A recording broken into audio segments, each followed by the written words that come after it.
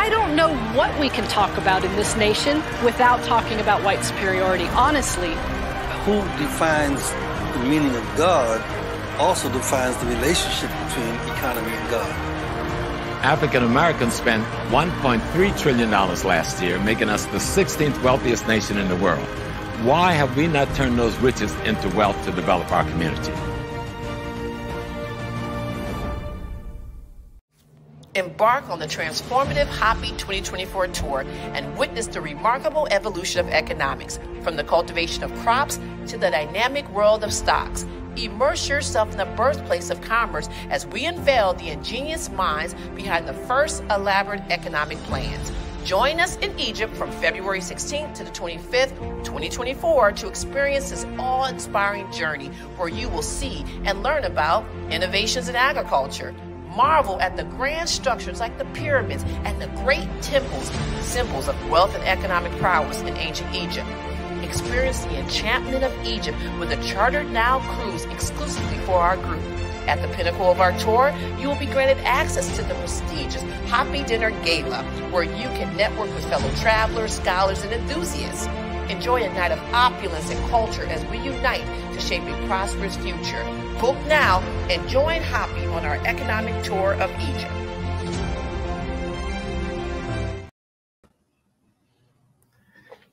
Peace, peace, Hotep. Good evening, everyone. Welcome to another exciting edition of HAPI Talks.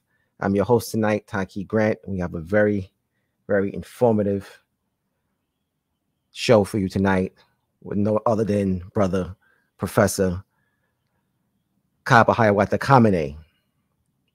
His brother is a very powerful, inspirational brother, been in the community for a very long time.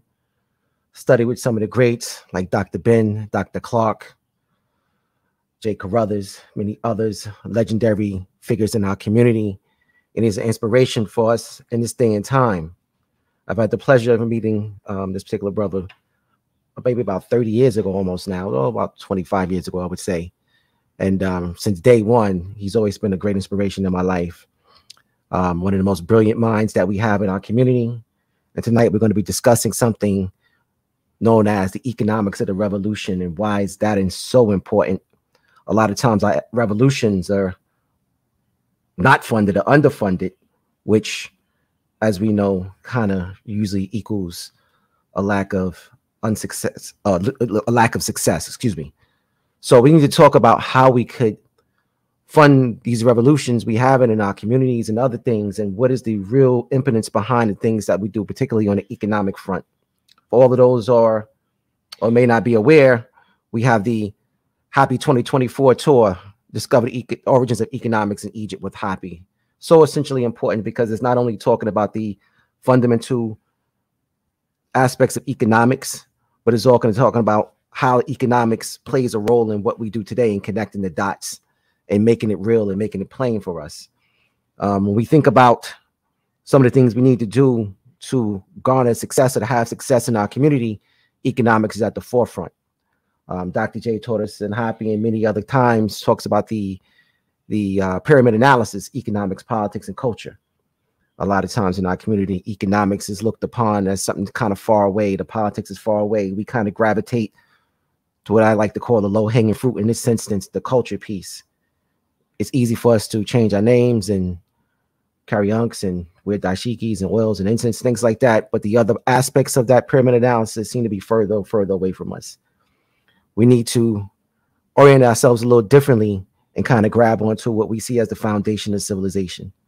It's economics. And we see economics as beyond something beyond further, much more than just wealth.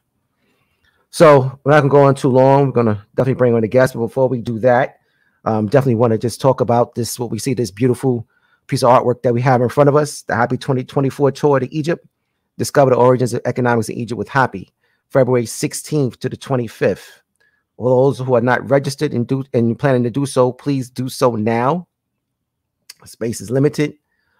We have a lot of people already signed up. It's going to be a very exciting experience. We've been going back and forth to the now for almost 3 decades. And I have to say, this is one of my most exciting times in terms of what we're doing and how transformative this journey will be. In essence of just having an understanding of what really the point of all of this is. We're not just going to commit to ooh and ah at the great monuments, the legacies that our ancestors left behind, but we're also going to learn how they built those monuments and what was the foundation of that great civilization, and how we can take that information and garner it and have success today. So this journey is more so about connecting the dots and making it real. So if you haven't signed up, please go to aketours.com and do so now. Also, we are having a merchandise sale on all our merch in our HAPI store. Those people, I have the great HAPI compass here, all the directional aspects of HAPI. Please take this opportunity, or maybe after the show, to go to hapifilm.com and take advantage of the markdown sale we have there. Those people who are not signed up for the newsletter, now may be a good time to do so you can stay in touch with all things HAPI. And lastly, we always talk about the foundation of what we do here in HAPI, and that is the HAPI film, the role of economics in the development of civilization. Please go get your copy now. All right, family, without any further ado, we're going to go ahead and bring on our special guest tonight, Professor Kaba Hiawatha Kamene. Peace, family. Hotep to my brother Taki. Hotep, Baba Kaba. How's everything with you? Everything is excellent. And Hotep to my sister Felicia, and to all those who have tuned into this program and who support HAPI and all the great things that you all are doing to move forward.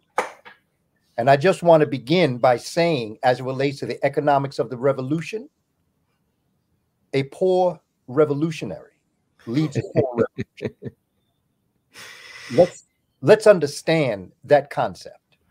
And we should not expect things to come out if we don't put things in. Economics, Brother Taki, is a word that comes from, okay, I'm going to say Greek. We know the Greek don't have a language, but I'm going to leave it alone for now because I'd have to explain too many other things. But economics comes from the Greek word oikos, O-I-K-O-S. It means home or environment. They picked this up from the African people. The evidence of it is they picked this concept up in Africa. Had they picked that up where they came from, they would have used that word where they came from. They only started using the word when they came upon African folk who used that word. Oikos. It means your environment or your home, just like ecology is the study of your environment. Economics is the knowledge of your environment. And what our ancestors were saying basically is that your wealth comes from the land. It comes from nature. And that you build around nature. The thing that the Western civilization did in confusing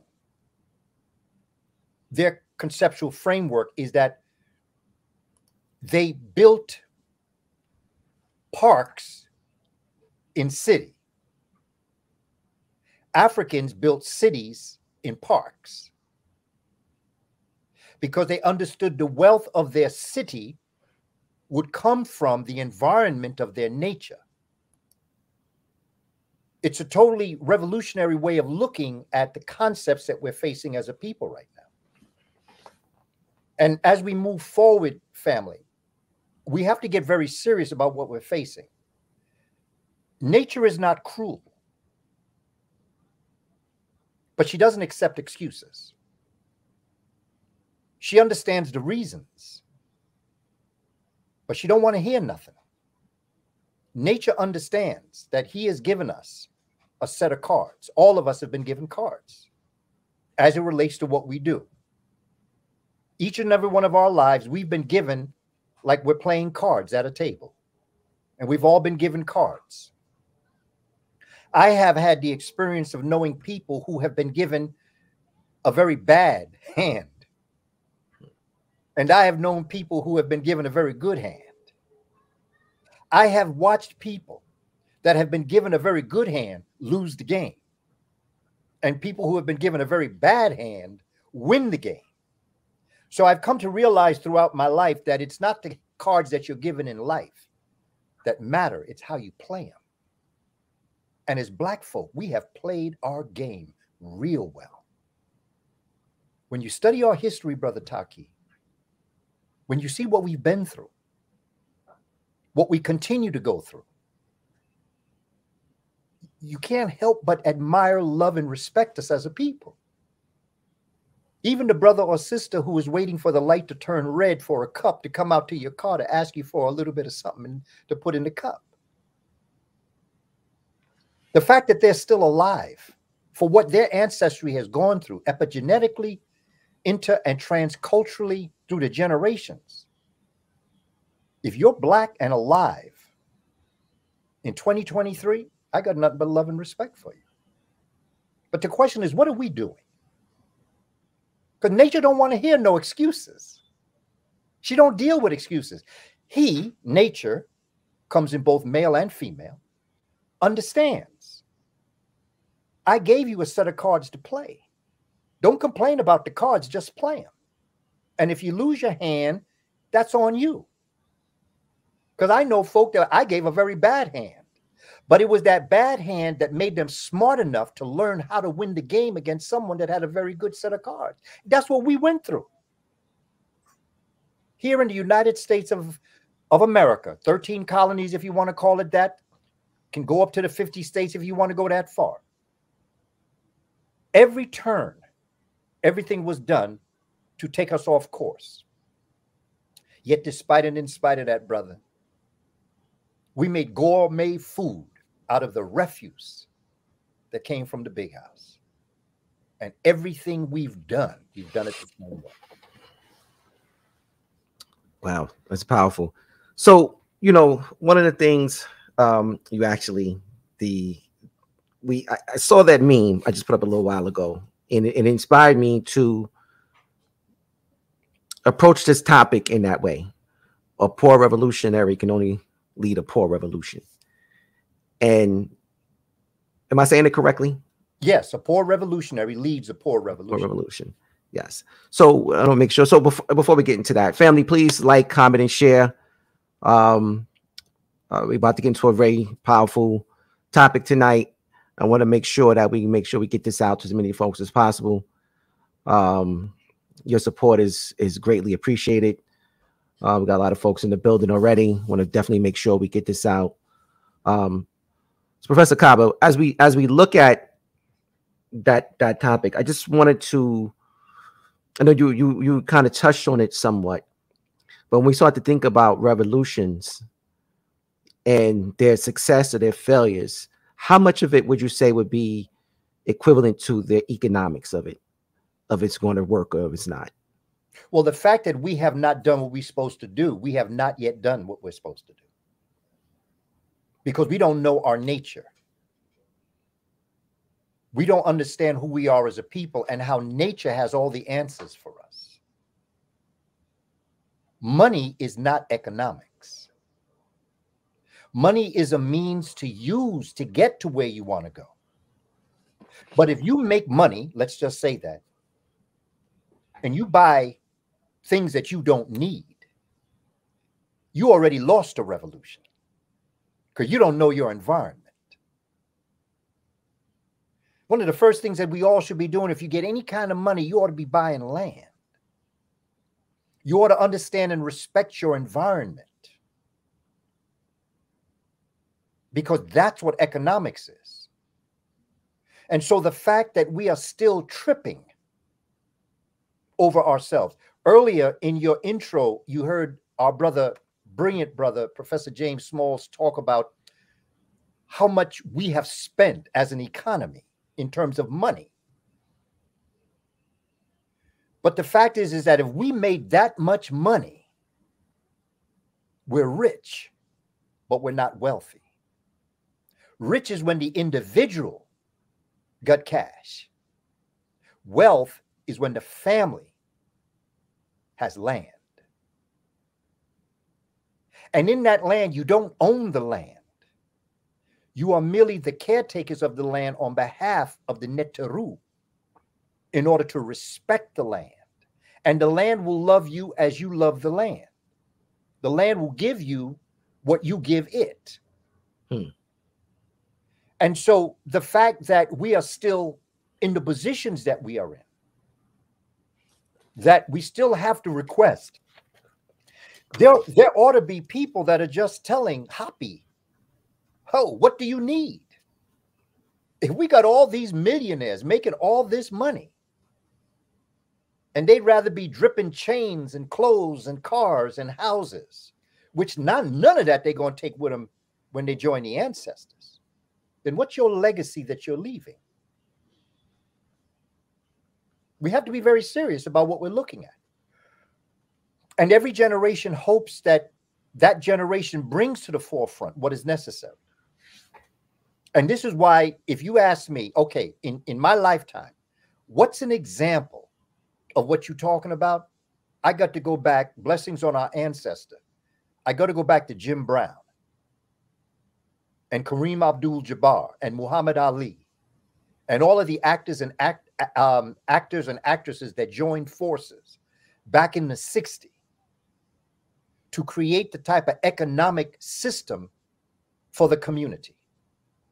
They did that back then. They had the money and they pooled it and they started doing things. Of course, whatever happened to it, okay, that's a whole nother story altogether. But we have had an example of it happening. And we got to bring all these folk together, all these people with money, to understand the money is merely a vehicle to get you where you want to go. Money is to the human family as the mantra is to a meditator. The mantra is only important that it takes you to your higher levels of consciousness. The mantra is not important. It's what you do with the mantra that's important. So when I get some money, just came back from Atlanta, I made sure I went to Black Wall Street. I made sure I spent money with Black folk. I made sure that I went to Black restaurants, put money in their hands. I made sure that I did that. And if each and every one of us would do that in our own way, support the Black community and begin to give them the kind of funds that they need in order to make their restaurant, their clothing line, ancient aura jewelry, whatever it may be, make it so that they can become better instead of closing down after a few months because they don't get the support from the community. Ra, evolution, revolution. Ra is the light and heat energy that comes from the sun. Evolution is the formation of life. It's Kepra. It's the process of becoming. Revolution is the process of becoming within the light, heat, and sound energy of the cosmic universe.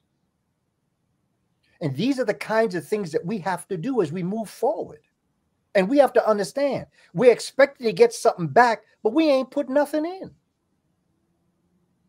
And the same is true for the Black companies. You must respect your clients. People who are into business, who are of African descent, must respect their clients. We must offer them something that they, first of all, need in a way that the money that they have to give up is reciprocal to the product that they're receiving.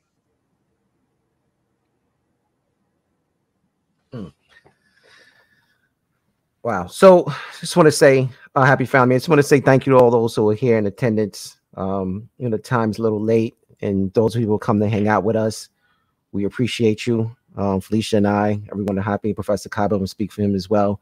We appreciate you just being here with us. You said a few things, and one of the things I kind of wanted to touch on first was nature gives you what you need, right? We spoke earlier about playing the hand that's dealt. And I'm listening to you speaking about the land will give you what you give it. Is there a connection there? That is the connection. That is the connection. That is the connection. To love and respect. Even if you are in a project, respect the ground that you walk on. Because even though it's covered with cement, it's still your environment. It's still your home. Respect it. Throw the refuse in a garbage can. Okay, don't throw a can on the side of the street. Respect it. Fundamentally, I'm talking fundamental now. These are just things that we all can do starting right now. No big plan. Respect your environment. Respect your community. Make it a safe place. And Right. these are some of the things that we can begin to do right away. Because I know we all have plans, and they're beautiful plans. Sometimes they're for the future. You know, when you aim for that star out there. Well, sometimes that star that you're aiming for is a little bit too high for you. But there are intermediate stars that you can reach for and grab on that will take you to that major star. But if you try to leap for that big star right away, you might not reach it. But if you reach for the intermediary stars until you get there, so don't become overwhelmed. Because I'm going to tell you something. Western civilization is over. It's done. You can stick a fork. It's done. And every one of the civilizations that Indo-Europeans have created has fallen within 500 years of its creation. They have never been able to maintain a civilization more than 500 years, starting with the Persians, then the Greeks, then the Romans. And it was Africans that had to go in 7-Eleven and wash these funky people, give them some alcohol to disinfect their funkiness so they didn't spread all them pandemics all around. And then by 1492, they were ready to bite the hand that fed them. And from when the Moors left January 2nd, 1492, Europe has never been the same again. And all they've done is tumbled out of control until here we are, 2023. And even the enemy of my enemies are acting like my friends. Even the people that are against me are against themselves. Politically and everything else. It's done. They did not ground themselves in Ma'at. No truth, no justice, no harmony, no balance, order, and arrangement. That's out the window. And they never understood reciprocity, because what go around, come around. And that's exactly what's happening right now. What goes around, comes around. You shall reap what you sow. What you give is what you're going to get. And they're getting it. And I'm telling us, don't do what we did in 7-Eleven. Okay? Don't save them. Let them go. But family, what are we doing? Are we in a position to have our own economic system, our own education system? Can we govern ourselves with dignity and respect? How about brothers and sisters? Are we getting along with each other so that we respect and understand the power of commitment in family? Human beings create nations. Families create dynasties. Nations rise and fall, but dynasties last forever. What we want to create. We have to understand this and understand what our ancestors understood when they built these dynasties. What were the dynasties that they built? It's powerful. And we got this, my brother Taki. Sister Felicia, we got this. You know, sometimes things are in your hand, but if you ain't looking in your hand, you don't know you got it. We got this. We've had this. In fact, I believe we were brought here over 400 years ago to get this. And now we're here. But what are we doing? Are we supporting each other? So, Professor Kaba, I just want to kind of go back for a second, because you said something that I think that most people will probably find interesting, or garner some insight from. You invoked the spirit of what occurred in the 60s surrounding Jim Brown and Kareem Abdul-Jabbar and other conscious individuals who created an economic system and created a system for us. Can you touch on it a little bit more, give us a little more context of what occurred there? Well, let me give you a side analogy, and then I'll go back and tell you that. But let me give you another side analogy. Suppose all the rap artists and all of the so-called black billionaires and millionaires held a press conference. I don't want to name any names because I don't want to pull anybody out. But what I want to talk about is suppose all the sports figures in football and in basketball, baseball. Suppose the actors, the A actors that are with us today, suppose they all had a press conference and said, here is a fund that we're going to create. Okay. Now, I understand people want to put together a whole bunch of money to help Hawaii. I'm all for that. Because I know the original Hawaiians were black too. So I understand that. But what about your people? Suppose you put together something where you put a percentage. If you want to go to church and tithe 10%, suppose everybody took 10% of their money and hired people like Dr. Claude Anderson and other economics, male and female, to come together, give them that pool of money and say, okay, give us direction as to where we got to go. Where can we go now? How could we put this together? What are the economic boundaries and scaffolding that we can put together? And suppose they said, you know, Brother Kaba, we hear you doing a lot in education. Okay. What would it take for you to put together a curriculum that we could go into the churches, we could go into the after-school centers, we could go into the various areas, and we could implement this culture? Because you see, ain't nobody worried about Ron DeSantis. In fact, I think he was a gift to us. I honestly think that Ron DeSantis did more for us than most people have done in laying out what he laid out. Because he told us something that very few of them are willing to admit. I have treated black folk horrible. Our history in America towards black people has been demonic. But you ain't teaching that to my children. And all them books that are going to prove it, we banning them. That was such a strong message to me. I'm going to Jacksonville in November. I want to talk to them in Jacksonville. I want them to understand what they can do because this curriculum is in place. I've already got the curriculum. If you go to my webinar series, I got 63 webinars, quick webinars that deal with the Africanization of teaching methodologies. Because in this Western system, not only do they teach you the wrong thing, they teach you the wrong thing the wrong way. It is not conducive to the way the neurons work in the brain, particularly with children, specifically with melanated children. I got this. I'm not worried about it. Now, whether or not this generation is going to call on me to do it, that's a whole nother thing. I'll bide my time. Because I ain't going to do it wrong. And I ain't going to do it half-assed. I'll tell you that right now.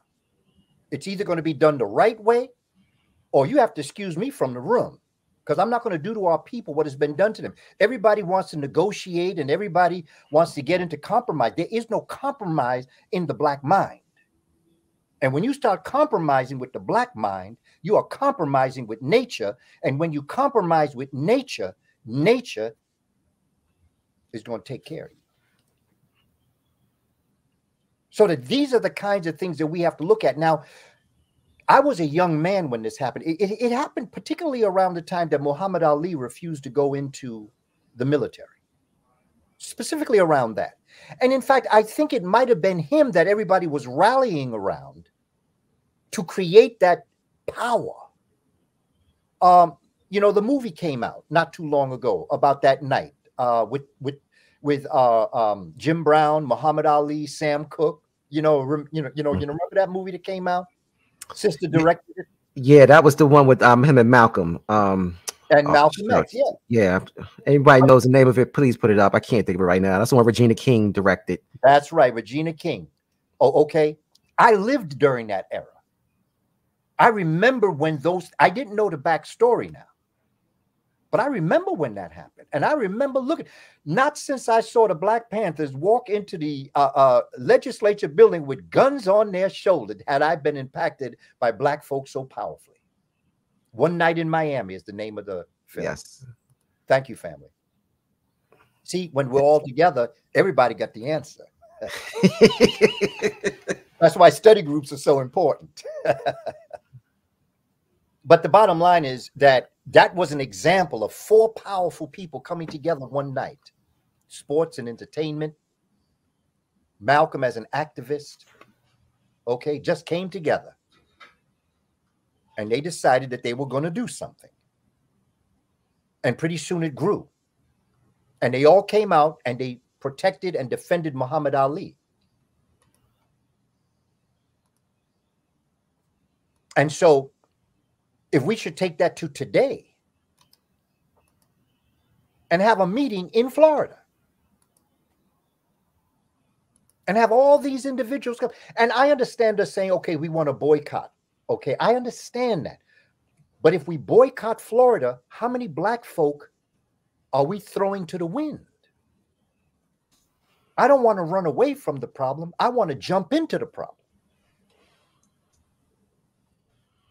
And we can do this.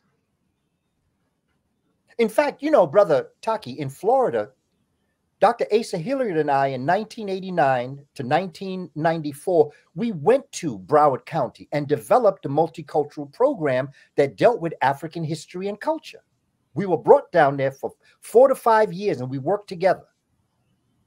And every morning, Dr. Hilliard and I would meet in the Days Inn cafeteria over a cup of coffee, and we talk about, well, he was my teacher, so I listened to him. But I was explaining, because I was brought in to work with the teachers. He was brought in to work with the administrators. And so when he found out that we were going to be coming together jointly, he called me and said, listen, let's meet somewhere. Let's talk so we can get on code. And so we used to meet. And I would explain to him, I would show him my curriculum and how we developed it. And he would show me what he was going to tell the principals and the superintendent and everybody else.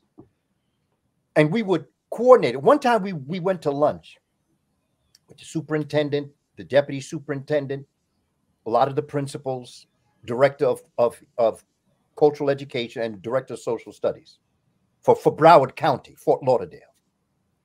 And the superintendent said at the meeting, directing it to Dr. Hilliard, Nana before Montwakia, he said, you know, it's been said that it's almost like the two of you meet and discuss what you all are going to do because you are all on such code. Well, he didn't use the word code, but you speak in unison.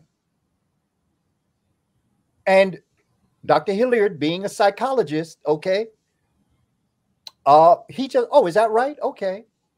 He just let it fly over. Didn't look at me, you know, didn't give me no high sign, like, you know, hey, you know, I said nothing. I just sat there. I was, I was eating my soup, so I didn't say nothing.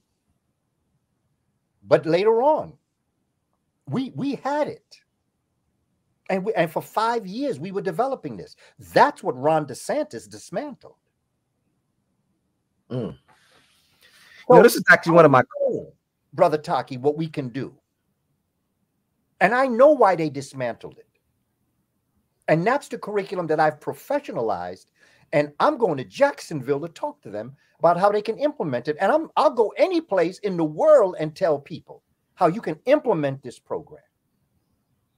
And we don't need them. I just need our communities to support this. I have a dream, brother, and then I'm going to stop for a moment.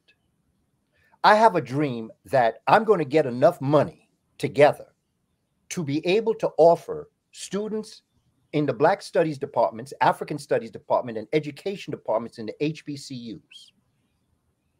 And I want to take the curriculum that I've developed, and I want to be able to go into the communities. It has to be free because HBCUs ain't going to pay for this. So I know it has to be funded by a group that has the kind of money to say, brother, I like your style. I like what you're doing. Your curriculum is in place. And what we're going to do is that tell me what you need. And I'm going to write up what's called a RFP, a request for proposal. And I will encumber the money. See, because I'm not going to say, okay, give me this amount of money. What I'm going to do is I'm going to give them a budget. I'm going to tell them where every penny that you're spending is going to go. Because see, this is how we get in trouble. We get a little bit of money, and then we start using it on things, and people say, well, where did this go? Well, where did that go? When you encumber your budget, because I've encumbered budgets with the Board of Ed, because I've had programs before, so I know how to put it together. You encumber your budget, where those that you are spending money with know exactly where every penny is going to go, from airfare to lodging, to my own personal honorarium, to the curriculums that would be given to the students for free. And I want those students, as a student teaching process, to go into the local elementary, junior, and high schools and teach the children what they're learning through the program that we've implemented. That's how they can pay us back. Ain't no money in this. This can be done. So I just want to come back to this this project you was working on with Dr. Hilliard. Okay. Let's start here. You may have mentioned it before. I'm sorry, I think I missed it. What year was this? This would have been from 1989 to about 1994. And it sets the stage for the current or now former educational or curriculum, African-centered curriculum in Florida. In Fort Lauderdale. In Fort Lauderdale. Broward County. It moved a little bit into Miami, but it didn't take as much hold because of certain situations in Miami. But in Fort Lauderdale, it was very powerful. And for 5 years, we went there. And we would meet. Sometimes he would go and I wouldn't be there. Sometimes I would go and he wouldn't be there. Many times we both went the same time. You know, I'll always remember when our brother Huey P. Newton, let me tell you what happened. We were doing a joint presentation one afternoon. We were wrapping things up. We were ready to go our own separate ways. We were doing a readout with the people involved. Administrators were there, teachers were there, representatives of each group. And I remember I spoke, and then Nana before, Dr. Hilliard started talking. And somebody motioned at the door for me to come. And I went over to the door and I picked up, they gave me a piece of paper and they said, read it. And I opened it up and I read it. And then they said, give it to Dr. Hilliard. When I went back to my seat, I held on to it because I knew he and Huey P. Newton were friends. I wouldn't give it to him. They kept, you know, trying to get me to give it to him, and I wouldn't give him the paper. After he finished, and he was comfortable in his finishing, then I gave him the piece of paper. Because I wasn't going to knock him off of his train of thought. That was the day that Huey P. Newton died. And that's what the slip of paper said. Huey P. Newton had just died in California. I believe it was California. Yeah. And I wouldn't give him. That's how I remember that date all the time, because we were together that day. And afterwards, when we spoke, in fact, he went his way. He went back to Georgia, and I went back to New York. We spoke afterwards, and he thanked me for holding on to it. Because he said, you know, brother, that would have just kind of wiped me away if I had seen that. He said, man, I had to go back to my, well, he went straight to the airport. He said, but man, he cried like a baby in the cab. You know, that reminds me of Dr. Clark's testimony when he got the news that Malcolm X was assassinated. Yep. I remember it well. I remember it well. He was having dinner with a family friend. And when he found out, he went into the bathroom. He said he cried like a baby. Cried like a baby. because him and Malcolm was close. Very close. Family, please like, comment, and share. I mean, as you can see, this is one of those types of discussions. Yeah, and I want to give a shout out to all the people who have shown their support through the Cash Apps. There's other ways to show support. Obviously, like, comment, and share. Cash App, Super Chats, and stars. We greatly appreciate all the love and support that we get from you guys.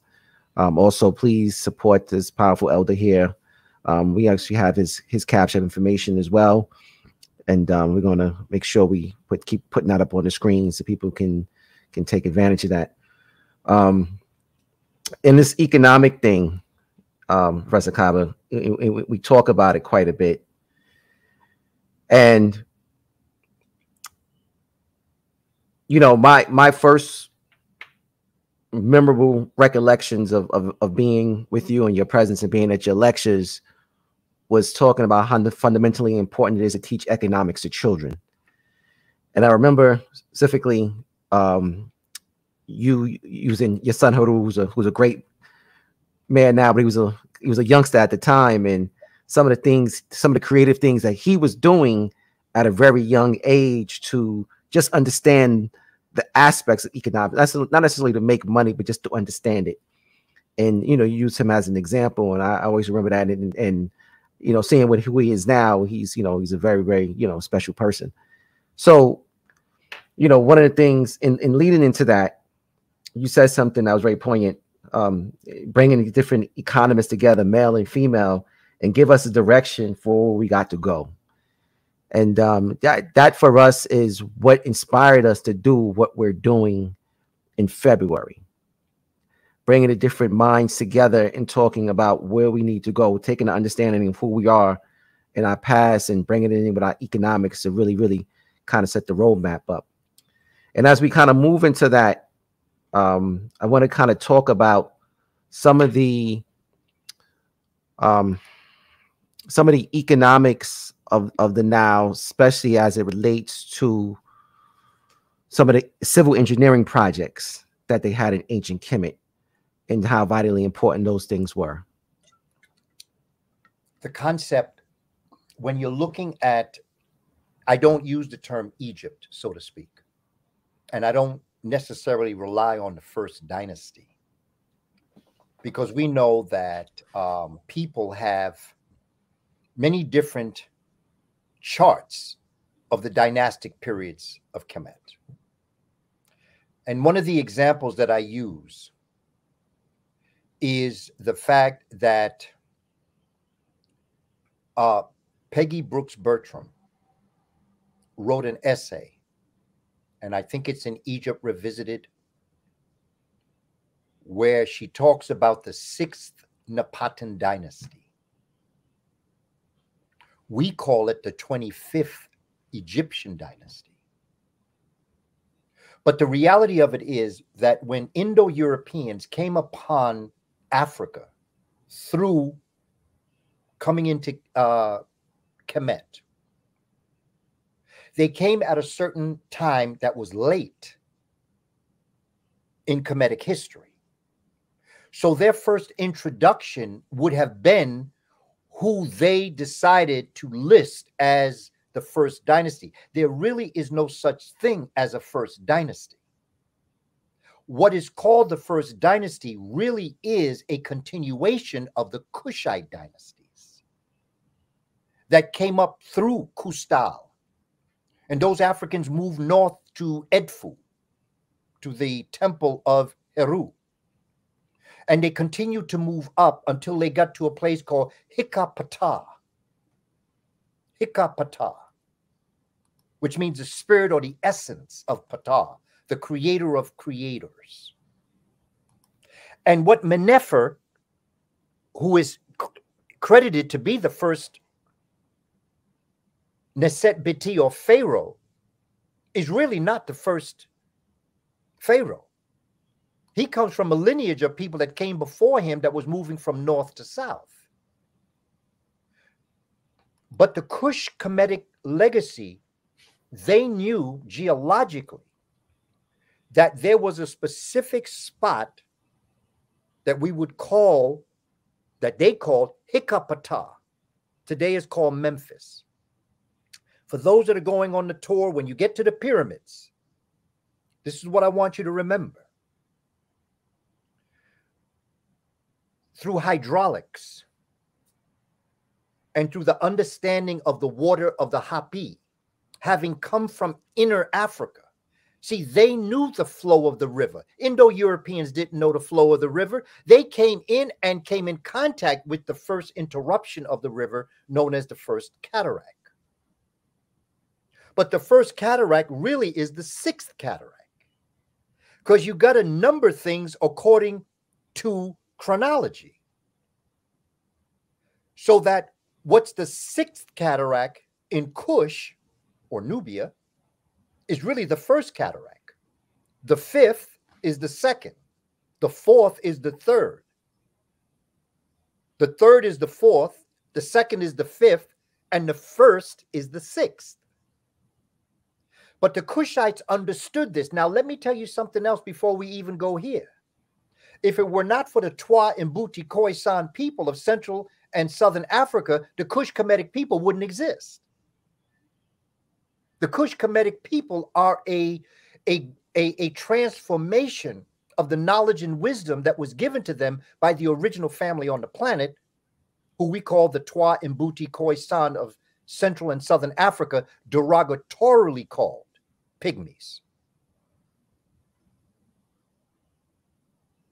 So we got to give credit to the early people who understood the flow of the river from the most ancient of times and passed on this information to future dynasties and families that would come into existence, so that the Kush Kemet people pushing north knew exactly where they wanted to go. And the example and the purpose of it deals with agriculture. And that becomes important. Agri, land, culture, to cultivate, to build. And so the Kush Kemetic people knew that there was a specific area that they needed to build up. So what they did is that the scientists and the hydrolysis, the people who are into water, what they did is that they created an elbow in the HAPI River. So the HAPI River went straight. What they did is that they bent the river to create land here, because that would become very important, and that is Hikapata. And Pata being a hill, it's like he dumped up land because he knew that he was going, his future generations was going to build something.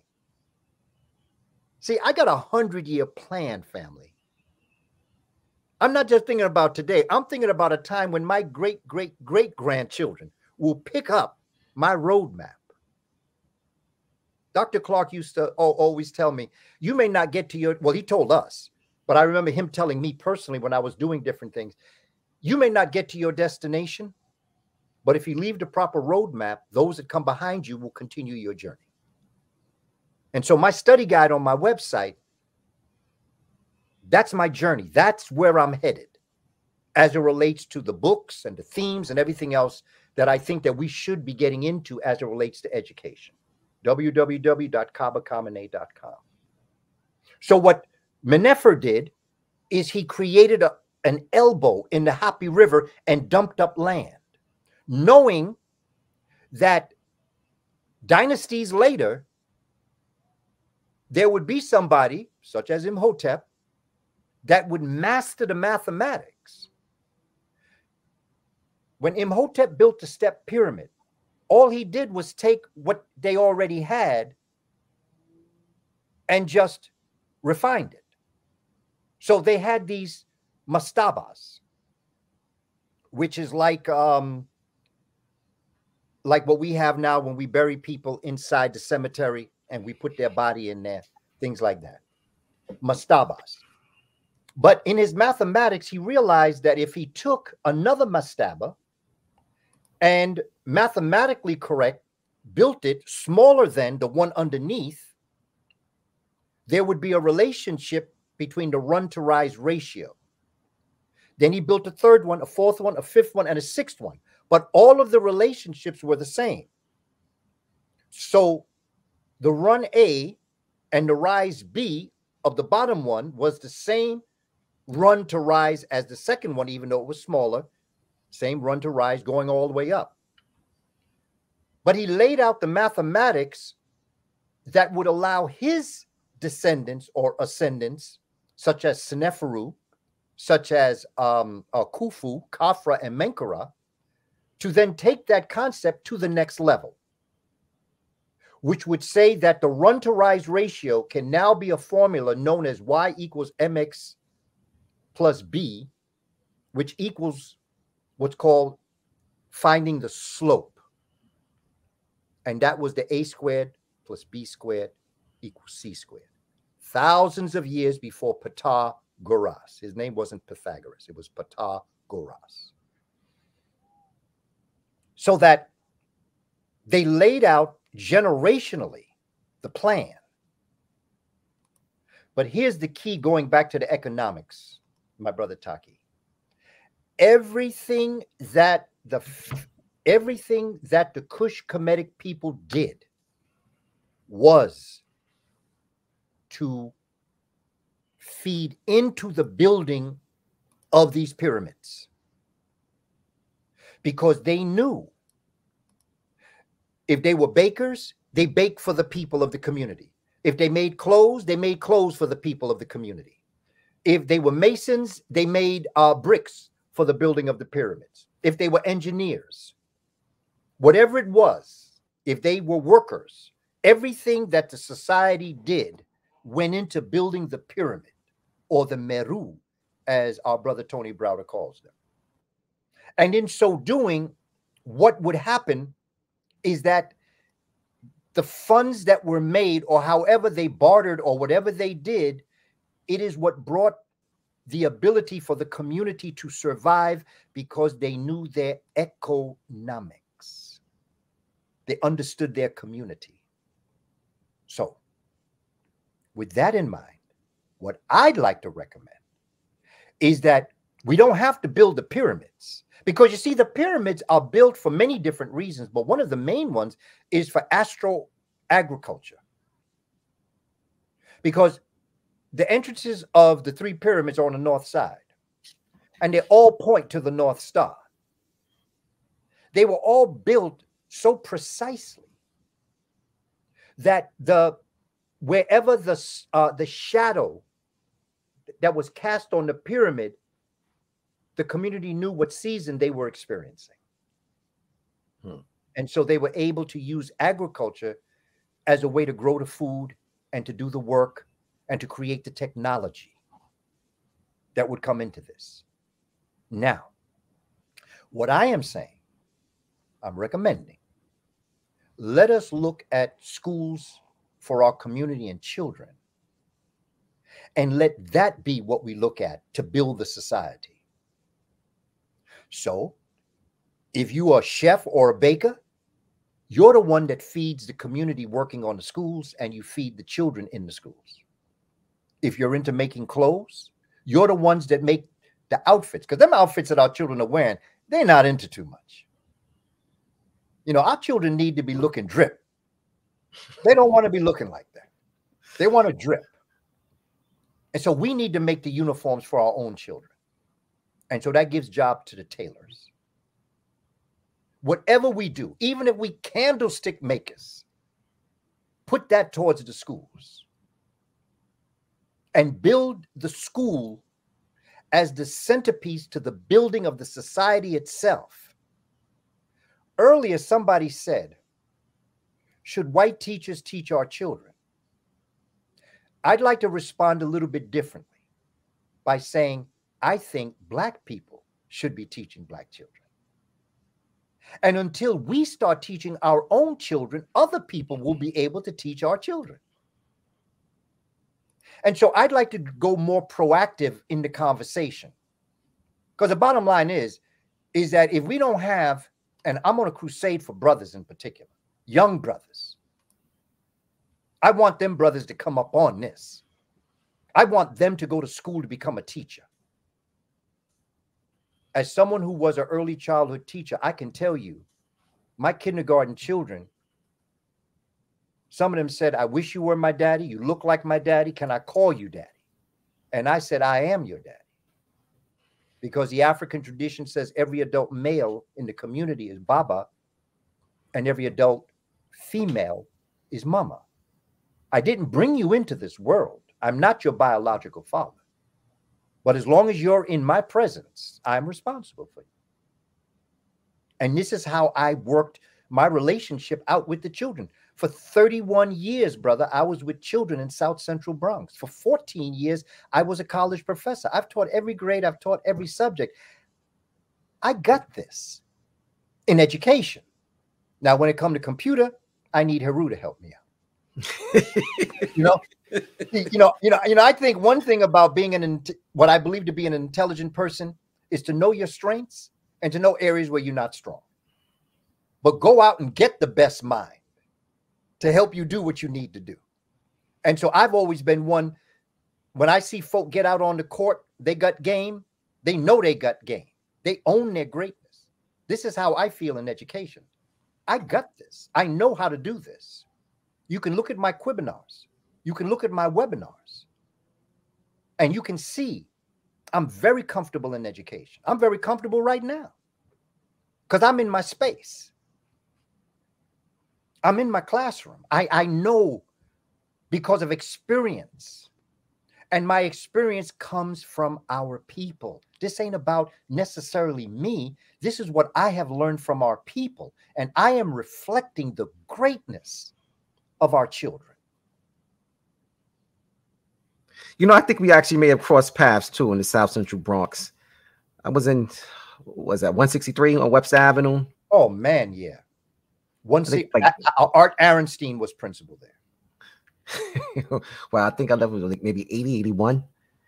Well, I started teaching 79. I was at 229 in 81. And then I became assistant principal. Then I became an administrator. But then I became director of social studies, and I visited schools. And when I visited schools, 163 was one of them. Right up there, because I was at Diana Sands at Claremont. Okay. You know, right across from Claremont Park. Diana Sands, 147. CIS 147, which was just south of you at 163. And I used to walk the streets. I used to walk from school to school. The community knew me. Even if they didn't have children in the school, they knew me. And I used to stop and talk to them. I would start. I would teach on the corner, man, on 174th and 3rd Avenue. I would just start talking. You know, it was a different world back then too. Oh man, it was a whole nother world. But you know something? The same world exists today. It's just that our perception of the world is very different. Because I still stop on the corner and talk to people every so often. It's different now because of how people relate to me. But back then, they didn't know me. You know, there was no hidden colors. There was no outer darkness. They just knew me. Hey, man, that's that brother that's always be talking about Africa.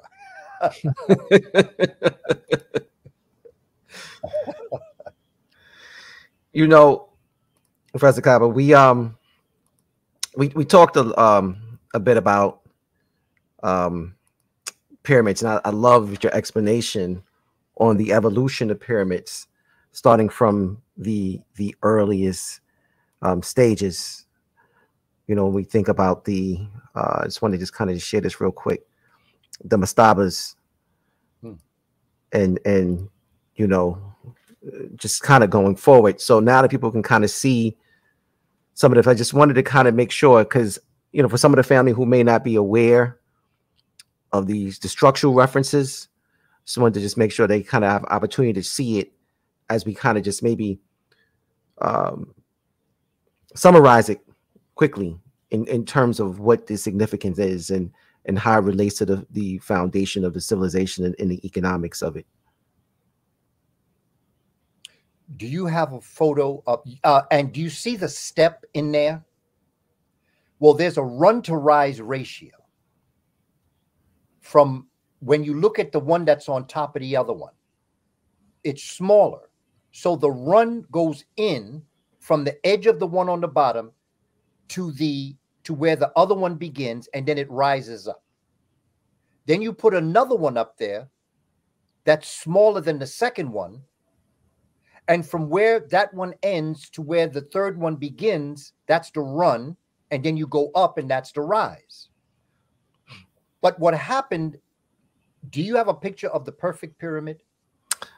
Yeah, I'm sure I can get one. It's not a problem.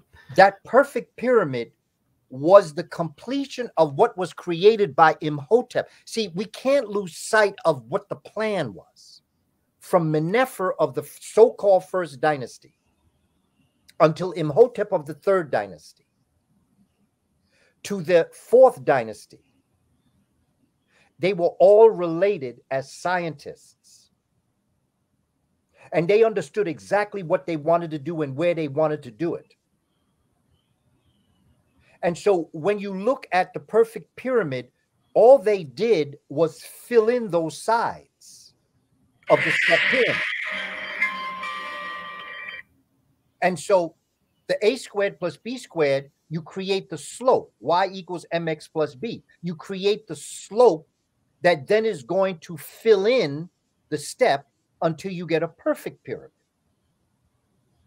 Now, the way in which you get the perfect pyramid in place is the fact that when you look at the perfect pyramid, each side of the perfect pyramid is 755 feet long. Each side, 755 feet. Now, the north side is 755.88. The south side is 755.43, and the east and west side is 755.77. So they're not exactly the same size because you got to have give and take in your structure. So they understood that as engineers and as technologists. 755 feet. Basically, if you wanted to know how tall it is, it's about a 75-foot building. If you say that every story is 10 feet, 755 feet. So when y'all are standing in front of those pyramids, each side is like you took a 75-story building and turned it on its side. Each side. That's how huge this structure was. This is how brilliant our ancestors were to put this together. But here's the math of it. If you took half of the perimeter of Khufu's pyramid and divided it by its height, 481.4 feet. If you took half of the perimeter, now the way you solve for perimeter is equal to 4S, or it's equal to 2L plus 2W, however you want to look at it. Okay? 481.4 feet. If you took half of the perimeter of Khufu's pyramid and divided it by its height, it's equal to 3.14. Okay? Each side of that pyramid is a 75-story building turned on its side. For those of you who have been there, you know how big this is. In a picture, it doesn't look that big. But when you get up on that pyramid, you see how massive it was built. And when nobody using nothing that was going to stick them stones together. They put it together so that it stood on its own. But what built the pyramid as it relates to the math that was perfected, remember, from the first dynasty to Imhotep's math to the fourth dynasty, Senefru tried it, but he had a bent pyramid. The math didn't quite work for him. But his son Khufu made it. But they needed 3 pyramids, and they needed 3 smaller pyramids. And you know the way the Western world talk. Everything male is big and everything female is small. That's not the king's pyramids and the queen's pyramids. That had nothing whatsoever to do with it. So once we just put that in the trash, we'll understand. Our ancestors built because these were lines of sight into the heavens. You know, I mean, the 3 pyramids alone are in alignment with Orion's belt, not to mention what the others are. Plus the north side, they all point to the North Star, which meant that they understood the rotation of the earth. And by the way, the earth is not tilted 23 1/3 degrees. That's nonsense. Because when you get up into space, there's no such thing as the earth being tilted, because everything is equal. These folk are not bright, family. You better be careful if you're going to follow them, because they these folk have very serious problems, mental problems. And they have a very interesting way of not being able to express the most natural understandings of the world. And this is why we're in the position we're in today, because they never got it right. And so when you're looking at the pyramid and you're looking at pi, but check this out, fam. When you learned about pi, how did you learn about pi? I'll tell you how I learned about it. I learned it by the circle. Pi equals the circumference divided by the diameter. That was equal to pi. But I just showed you pi in a square.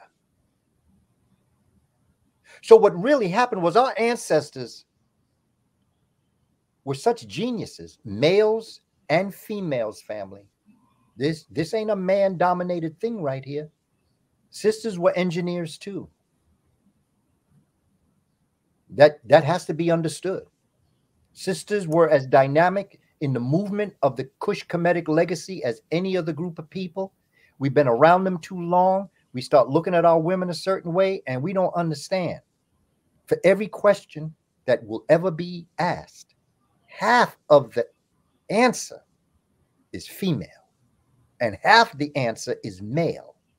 So if you want the full answer, you better go to a sister to ask, or sisters go to a brother to ask.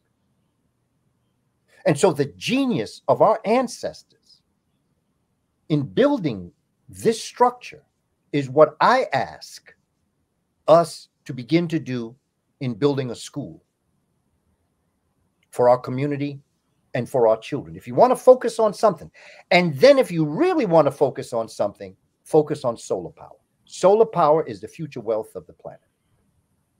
Because we're going to get up off these fossil fuels. Because the fossil fuels ain't nothing but black carbon anyway. Because they're all the remnants of all the living things that have existed. And it's black. That's why oil is black. And then what do? We chemicalize it and make it gasoline. Because we ain't got no sense when we're doing this. We're going to have to get up. And the fossil fuel is good for the earth. For us to drain the earth of fossil fuels for gasoline is equivalent to sticking your finger down somebody's throat to make them vomit. You leave the earth alone. And you go to the sun. Because the sun got all the power that you need. And there's a lesson plan that I have on Aten's text, who was a Neset Biti of the 18th dynasty, where the Aten text is a code to the sun. It's an ode to the sun. It's called the Hymn to Aten. And in this prayer, they're talking about all the power and the majesty of the sun and its purpose and why it exists, and that it is hail to the Aten who gives us the power on the earth to have everything that we have. And you see, the sun is Western civilization's enemy, because they stay in the sun, they get melanomas. Black folks stay in the sun, our battery gets recharged. And so this is Ra's evolution. It is solar power. There'll be no air that they can put at the end of your name to measure your wealth. No millionaire, no billionaire, no trillionaire. Because for as long as there is sunlight, you will be very wealthy, because everything you derive, everything that you need, the sun gives you. Because first of all, the sun gave you life. The sun created the earth and the planets and the asteroid belts. We got to go science, family. And if anything that I've said might be new to you, I have to blame your 5th grade teacher. Because my 5th grade students understood this. We used to talk about solar panels. We got to make this happen. Listen, we said it in the beginning, like, comment, and share, because it's going to be a powerful discussion. I don't know if all of you guys believe me, but as you can see, my mind is a little blown right now. So, Baba Kaba, you've underscored so many different things. In family, when we speak of discovering the origins of economics in Kemet with HAPI, Baba Kaba just knocked it out the park in terms of what that looks like and underlining it. But he also talked about things we need to do now that are solution-based, understanding technology and solar panels, understanding the importance of building schools and building pyramids of today, which in his words are equivalents to schools. And that's so very important, because everything we need to do needs to have a solution or an answer to it. We just can't look at this history and marvel over it without trying to correcting or getting back to where we once was. And I love your anecdotal measures in terms of schools and teaching solar energy. When I think about ancient Kemet, the things that they did to harness economics, rather through the land and also through the sun, and how they were able to utilize that in such a masterful way, mastering their ecology, understanding their ecology to build their economy. And that is the lesson and message that we have in HAPI. Well, I just want to just touch on one quick thing before we move on. Pythagoras, what is the correct pronunciation of the name again? Well, I say Pata Ka Ra. Okay. But again, and the other thing that I'd like to say to us is this. Every generation, because of my focus on William Leo Hansberry, who was my first book that I wrote, Dr. Clark recommended that I do my paper on him. So I turned my paper, I did 2 degrees on him. And I combined the 2 degrees and created the book on William Leo Hansberry. And what William Leo Hansberry did as a professor at Howard University in the early 20s, he did not have what we have today. He created maps of Ethiopia. He had students who were in the Department of Art who would draw maps that never existed about Ethiopia. He wrote curricula around West Africa, stories that had never been told before. And so I honored Professor Hansberry. There are areas in my research that I have been able to complement his work and attempted to take it to the next level. The same is true for all of the other scholars that have come into existence, such as John Henrik Clarke and Dr. Joseph Ben Yikkinen and Dr. Sharshi McIntyre. All of the scholars that have come and moved, they may be ancestors now. The work that I'm doing, there's a lot more accuracy to be made to my work. And what I'm doing is to bring the knowledge to the people, particularly the younger generation, for them to perfect what it is that I'm doing, take it to the next level, just as I'm trying to take other people's work. Much praise. I send my regards to a good friend of mine who taught me so much, Dr. David Imhotep, who just joined the Ancestors. Dr. David Imhotep honored and respected Dr. Ivan Van Sertima to the point where he took Dr. Van Sertima's work to the next level. And so we have to start to look at this work. I know a lot of people want to come out and they want to put the bad word out on some of the elders. They want to put the bad word out on some of the scholars. They really think that they know more. But the reality of it is that if you can see me, if I'm on this show because you can see me, it's because I am on the shoulders of those that came before me. And so what I ask is to take my work to the next level. That's why I've got that study guide up.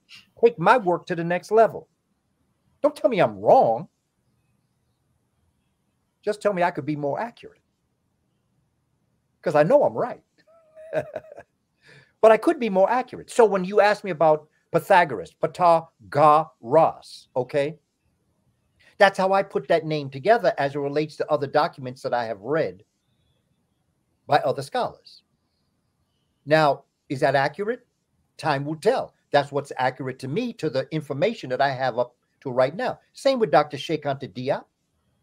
Dr. Cheikh Anta Diop was a genius. He was a multi-genius. There are areas that can be improved in his work, but he laid it out for us to improve it. Don't prove him wrong. Prove how he was right, but here's what you can add from research that you've come upon to build on his genius. Because ain't nobody going to be another Cheikh Anta Diop. There's not going to be another Dr. Ben.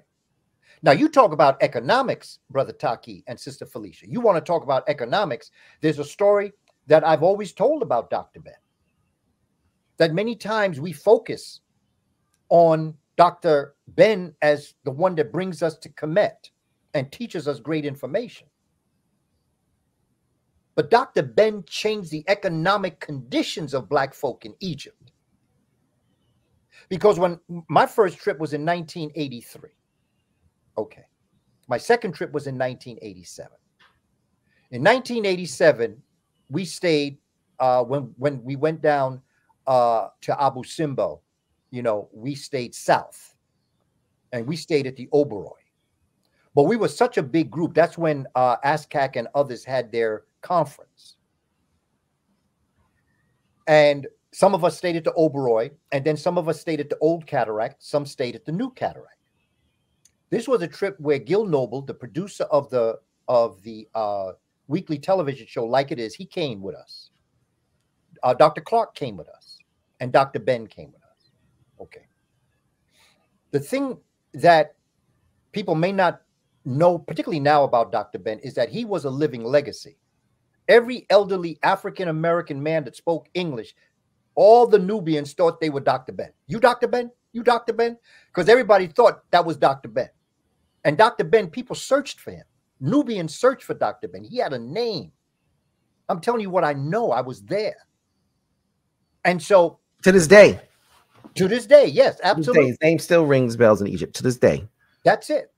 Still. And that's what he started a long time ago by what he did before he ever was taking us to Kemet. So that I was with a brother named Muhammad. He had a felucca, a boat called Christmas. And he and I became friends. And I used to get on the felucca with him, and he would take me up and down HAPI and tell me different things and tell stories. He lived in the community behind the Oberoi Hotel. And one time I was telling him that I had to leave a little early because I had to go to a meeting where Dr. Ben would be. He said, Dr. Ben going to be there? I said, yes. He said, can I come? I said, sure. So I told him what time to meet me. We met. We were going over to the cataract.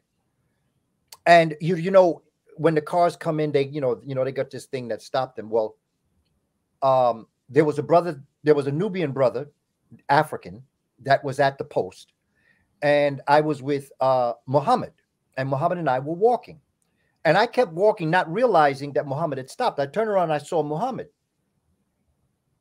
And I turned around and I went back. And I said, Muhammad, don't you want to go? He said, yeah, but I can't. I said, why can't you go? He said, because Nubians aren't allowed in the hotel. Well, look, man, I had a Mississippi flashback right then. You telling me because you black, you can't get into this hotel?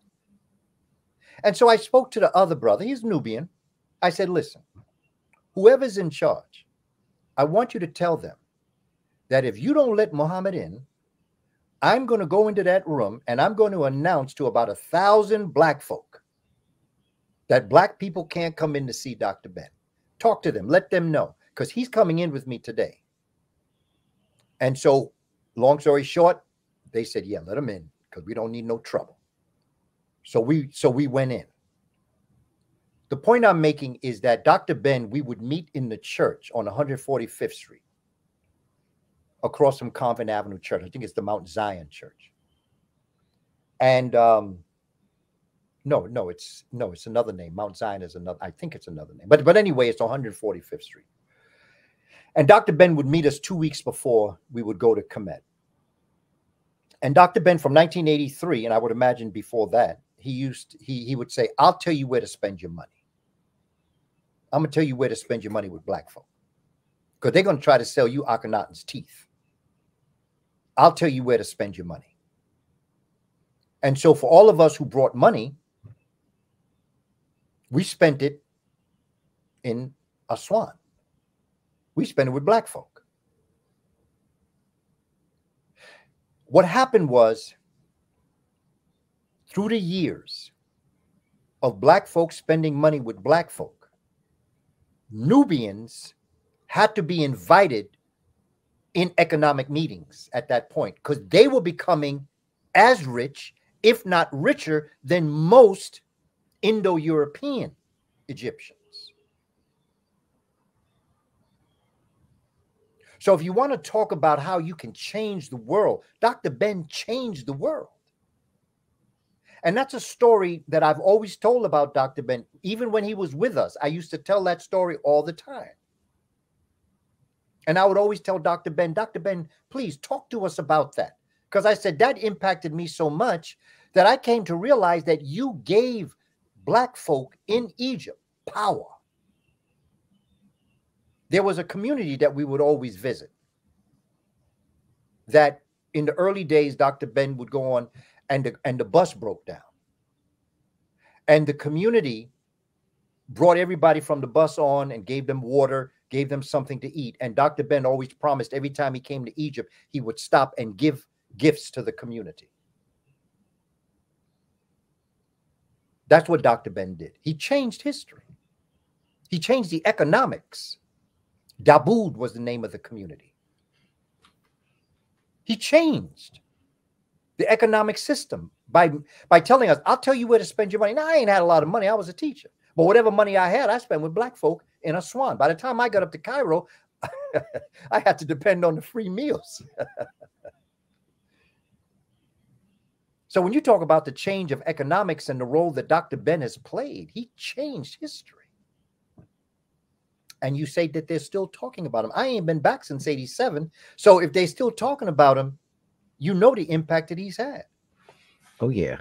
Oh yeah. His name still reverberates quite well throughout Egypt. Every time they see black people, there's black Americans, there's that association with Dr. Ben. It's classic. Family, please like, comment, and share. Please show your support in that way if you can.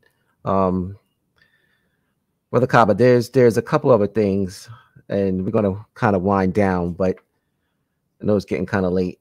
One thing that you said a little earlier, and I just want to just make sure that, you know, we fully address this.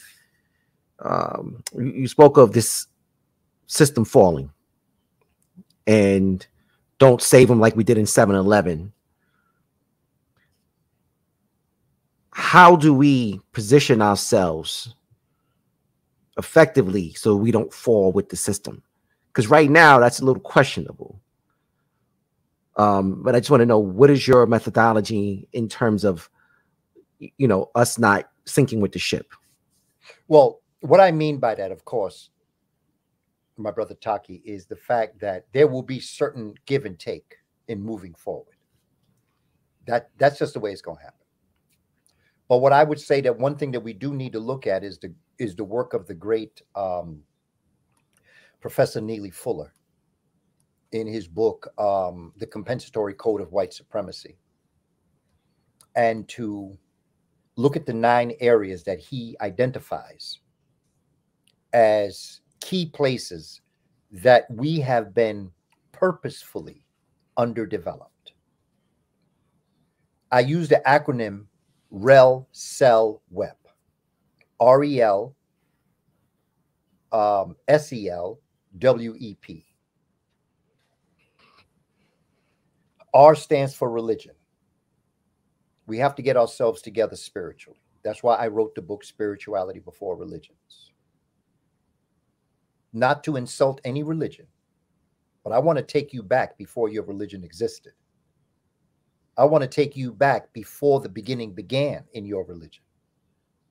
And I want to show you that spirituality is unseen science and science is seen spirituality.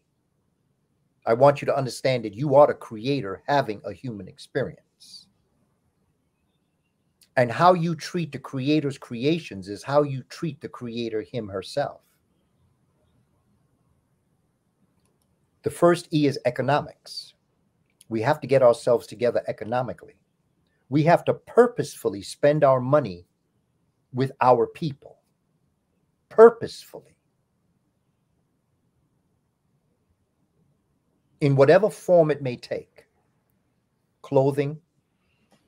If you go to my Instagram page, you'll see that I wear various clothing. Hey, man, for the past 2 days, Friday and Saturday, my grandson was wearing your HAPI hoodie.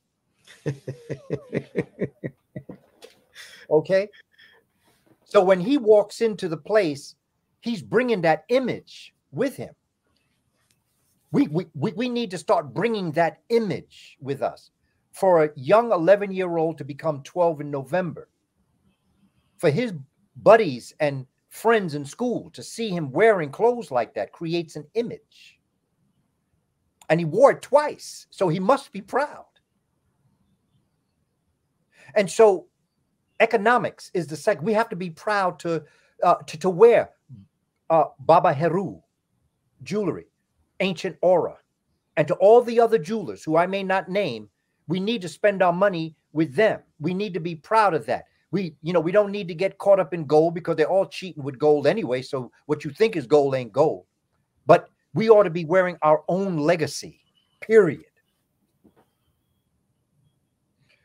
This hoodie that I have on now, Mandingo Warriors, goes back to a day when I used to do classes in Harlem. I used to do it at a place called Soul Brothers Boutique.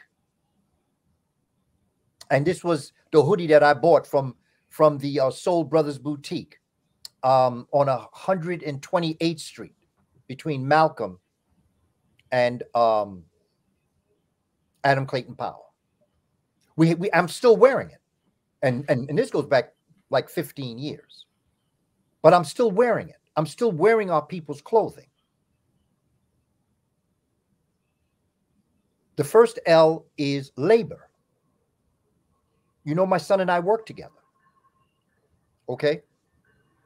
What's important to me is we have to hire our own people. Dr. Amos Wilson used to always say, why do our children have to respect us when every time they need to get something, they go to somebody else?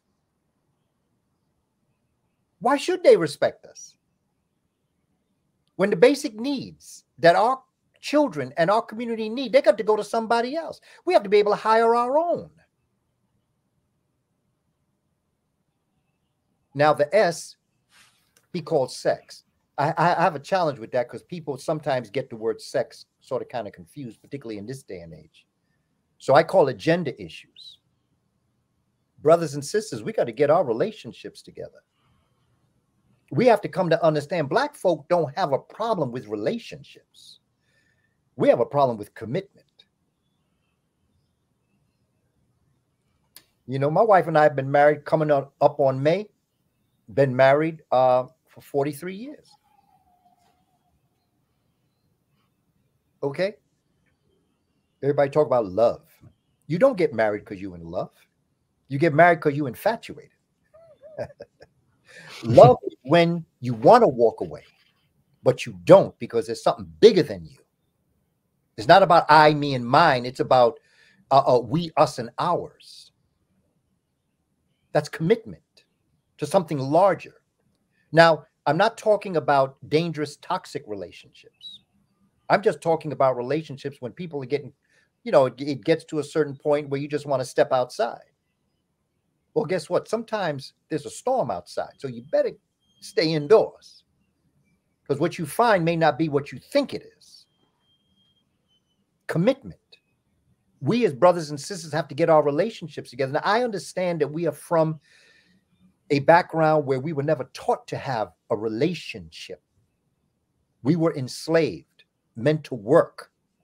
Wasn't nobody trying to do that. We have to now return back to a way that we can create the kind of relationships that have commitment to an end. The E of sell, E is what I consider to be my lane, education.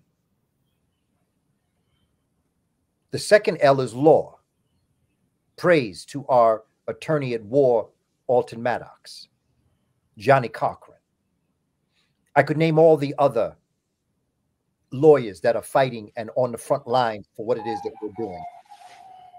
I'm also encouraging lawyers that when you're in law school, you better find you a Moorish brother to teach you Moorish law too. Moorish law is very important to understand. But the problem is sometimes we study Moorish law and we think we're going into court with that knowledge that we think we know about Moorish law, and we're going to defend ourselves. I don't think so. I think you need a lawyer that has gone through the process, but who also has studied Moorish law under some of the more brilliant minds. So I'm sorry to interrupt you, but I have to ask this question. You just brought up something very interesting. So if it cannot be utilized in a court system, where can we use Moorish law?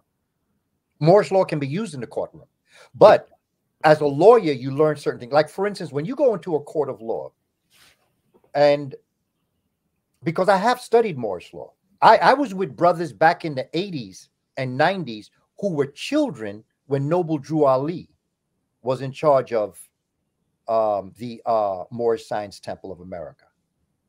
When you go into a courtroom and the judge says to you, do you understand why you're here? The moment you say, yeah, you're in trouble. No, Your Honor, I have no idea why I'm here. You say, well, I think your lawyer need to take you outside and explain. Lawyer take you outside and explain. You come back inside. You said, do you understand now? Your Honor, I have no idea why I'm here. There are fundamental things that if you knew would be very different. The way you answer questions. Same way when someone arrests you. You know, Carol Taylor, beautiful sister. She wrote a book called The Little Black Book that had 30 rules. I bought hundreds of them. And I use it in my reading class. I had 30 rules that every young black, her son was in middle school at the time. And she got together with Cut 'em Loose Bruce, you know, Judge Bruce Wright. And they wrote this book that guided young black people, boys in particular, but girls too, as to how you should conduct yourself. For instance, right now, each and every one of us should know the name of the captain in the police precinct where we live. We should know the name. Because when you stopped, right, on the street, I'm talking about a young brother stopped on the street, and the policeman may not have the best intentions in mind, but he don't plan on hurting you, but he just doing what he do.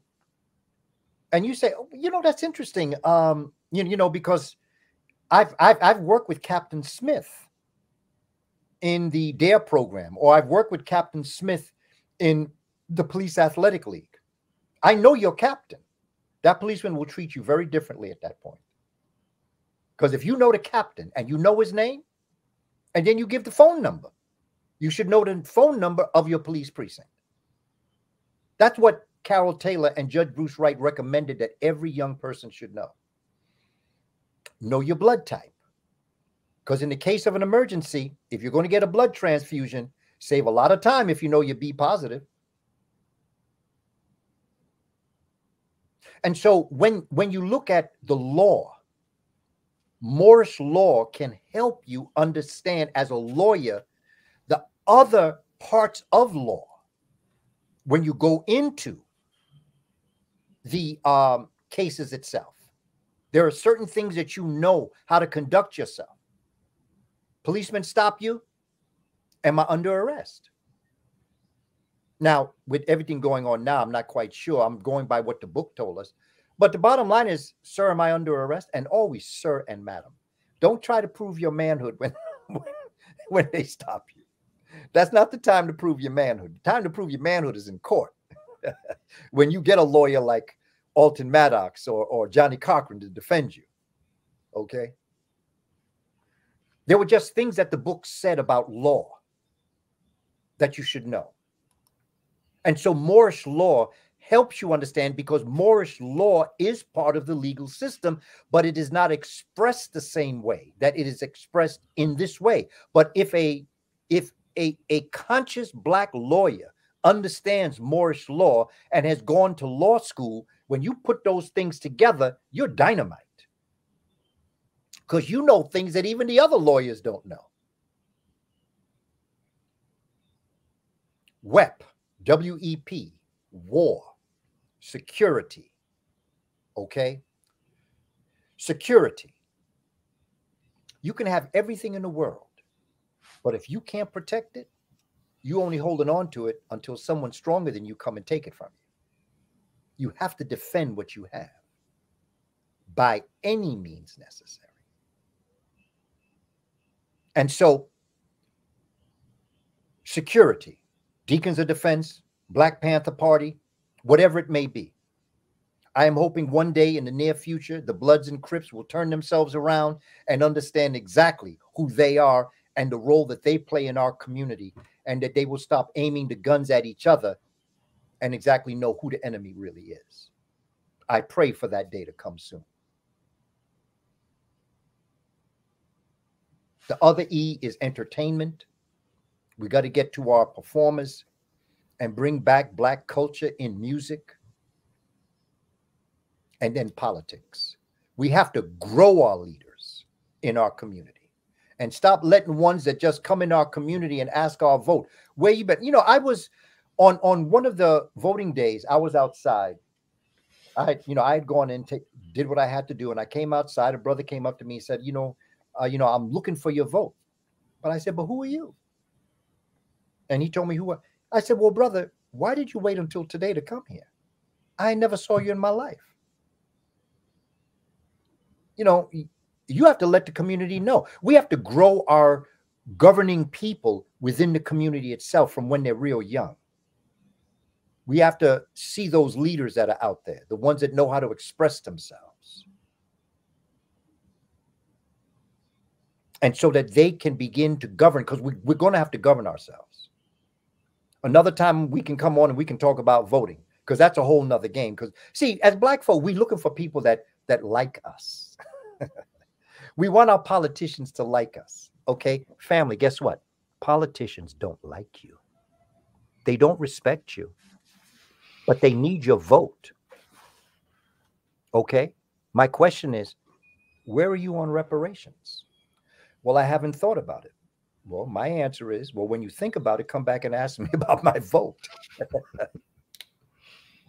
It's just simple like that. Okay, there are other things that we can come together on, but we're going to have to govern ourselves one way or another. So to say I'm not going to get involved is not the answer, because to win it, you got to be in it. We got to figure out a way. You know, they asked Malcolm, it's like about a 2-minute, I have it up on my Twitter page. A reporter asked Malcolm later in his life, he said, are you now saying that Black people should vote? And Malcolm said, no, I'm not saying Black people should vote. What I'm saying is that Black people need to become sophisticated in politics and understand how it works. See, this is what Reverend Adam Clayton Powell taught Malcolm about politics. And Malcolm began to realize ain't nobody moving ahead without understanding governance, which is ma'at. So we're going to have a conversation. So before anybody tells anybody you should or should not do this, you must or must not do this, we have to have a conversation to know what we're talking about. We must become sophisticated in this. Now, those are 9 areas: rel, cell, web: religion, economics, labor, gender issues, education, law, security, entertainment, and politics. But I have respectfully requested if I could add a 10th area, and that's health and nutrition. Because if You can have all the other 9 areas, but if you ain't healthy, it don't mean a thing. We have to reach out to Sister Ma'at, to Victor Bowman, Dr. Sebi's son, to the teachings of Dr. Sebi. We have to reach out to Queen Afua. We have to study the work of Dr. Laila Africa. And we have to get this body together. Because if this body is sick, all those other 9 areas are great. You can be as intelligent as you want, but if you're sick, it don't mean a thing. So we need to get our health together. And we need to be very careful as to how we conduct ourselves. And if we follow these 10 steps here, this is the formula for success for us and to keep us. This is, I guess, our life raft, or to be able to build our own sustainable communities if we follow these 10 steps. I think that if we are aware that these are the areas that they try to disassemble and to underdevelop us, if we should pay attention to the spiritual aspects of religion, and if all of the ministers and imams and rabbis, priests, and whatever else they may be called, come together, create a program for Black folk in the interest of Black folk, not your religion, not your spiritual system.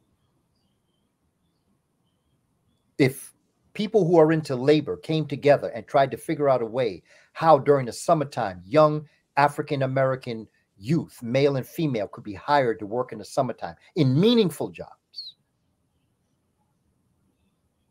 If in education we came together and decided that we were going to put the curricula in place, not about what we believe, but what is good for our people.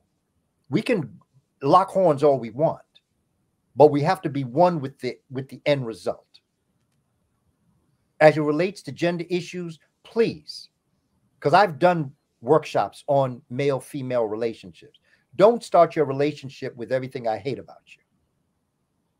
Start it with everything I love about you, and then move to the areas that we need some help in. We need to start these, understand these areas. When people say, well, it's so overwhelming, where do we start? It goes back to what you said earlier about playing the cards you were dealt. That's it. Start in those 10 areas. Start there. Look at that. Start thinking about those 10 areas, rel, cell, web, and begin to bring some of the finest minds together to have. Remember, we talked about Jim Brown and Kareem Abdul-Jabbar. If they were to say, okay, we're going to identify those 10 areas, and I'm going to go out and I'm going to go after all of the great spiritual leaders, Minister Louis Farrakhan, okay, Bishop T.D. Jakes, no matter how you feel about them personally. This is no time to leave anybody out. Because if you leave somebody out, you're leaving thoughts out. We have got to stop fighting amongst ourselves. Everywhere I've studied our history, our downfall has been we fight amongst ourselves. That's what brought Kush Kemet down in the 6th dynasty. That's what brought it, the Middle Kingdom down. That's what allowed Cambyses and the Persians to come in. That's what ended the Moorish rule in Granada in 1492. Not only were we fighting amongst ourselves, it was family that was fighting amongst themselves. On the plantations, we're fighting amongst ourselves.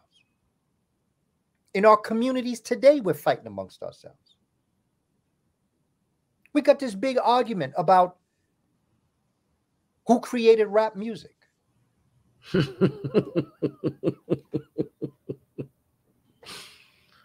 That is such a ridiculous, juvenile. Brother, I grew up in the Amsterdam projects, 63rd Street. And down the block, Amsterdam Avenue becomes 10th Avenue after 59th Street. And I grew up, this is around Hell's Kitchen, about 50th Street and 10th Avenue. There was a record company called Fania Records. It was started by a Dominican brother by the name of Johnny Pacheco and his lawyer, Jerry Masucci. Johnny Pacheco didn't like the fact that record companies was taking advantage of him. So he decided to start his own Latin record company with Jerry Masucci, which would bring Willie Colon, Larry Harlow, Tito Puente, although he was known before that, but Tito Puente, Ray Barretto. I mean, you're going into all of these musicians that played Latin music. At the same time, Marvin Gaye, Stevie Wonder, like Don't You Worry About a Thing, that has a Latin beat to it. Black folk had music that had Latin beats to it. Okay? But Latin music, salsa, was not created by foundational Black Americans. Foundational Black Americans contributed to Latin music, but they didn't create it. Bob Marley, in his interview with Gil Noble, I know that Gil, when Gil asked him, how did it start? And I see King Simon up on so I know King Simon got something to say. But ska was a very popular music. Jimmy Cliff and others very much into it. Ska. And then you had soca, which was soul calypso. And then he talks about, Bob Marley in the interview talks about how they used to listen to Fats Domino from down south, Louisiana, and how Fats Domino played the piano. If you listen to Ain't It a Shame or Blueberry Hill, if you listen to those songs, you'll hear a da da da da da da da da da da da da da da da da beat, which is a back to front rhythm that was adapted into this beautiful collage of music that was coming up out of the English-speaking Caribbean that would become reggae music. Marvin Gaye in his last album, Midnight Love, he tested it in sexual healing. He had a song called Third World Girl. Okay. And so Stevie Wonder had a song, Master Blaster, paying homage to Bob Marley.